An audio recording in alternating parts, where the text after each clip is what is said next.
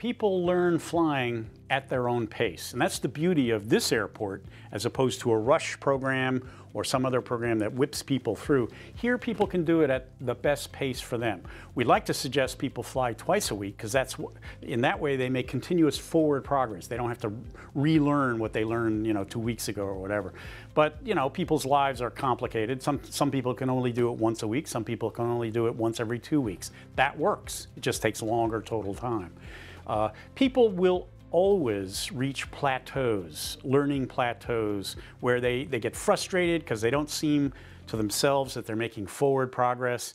And my advice to them is just keep plugging along. Because what happens is, it happens to everybody. And it can be on landings, it can be on certain types of maneuvers, it can be on cross-country flights. Everybody has different strengths and weaknesses. Sooner or later, you're going to reach a plateau, you're going to get frustrated. If you quit then, you'll never know the answer. Could I become a good pilot? But if you just keep going and talk with your instructor. Instructors are used to this. They see it all the time. And they can suggest, well, try this, try that. Let's take a week off, go do something else, play golf instead, play with your puppy at home. Let's go to a different airport. Let's just fly around and have fun for a session. They can suggest things to get you over that block, whatever that is. And then often people make rapid progress after one of those holdups or plateaus.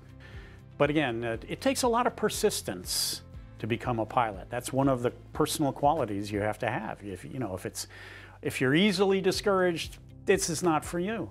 Do something easy. There's lots of expensive things that are easy, right? This is an expensive thing that's hard, for good reason.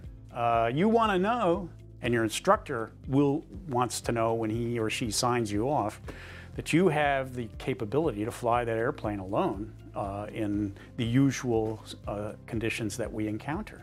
That's what we're all gearing. That's what we're all working toward when people get signed off for their private pilot license.